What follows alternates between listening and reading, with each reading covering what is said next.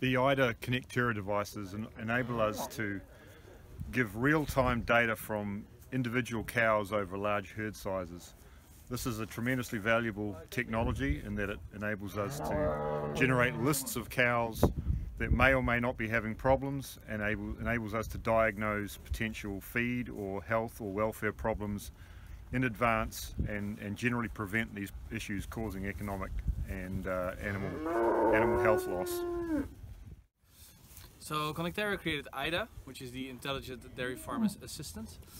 IDA is a self-learning system that learns about the behavior of your cows and of the farmer to make sure that the farmer gets actionable insights that really help the farm manage their animals and their practices. And we do this with the platform created by Google, which is TensorFlow.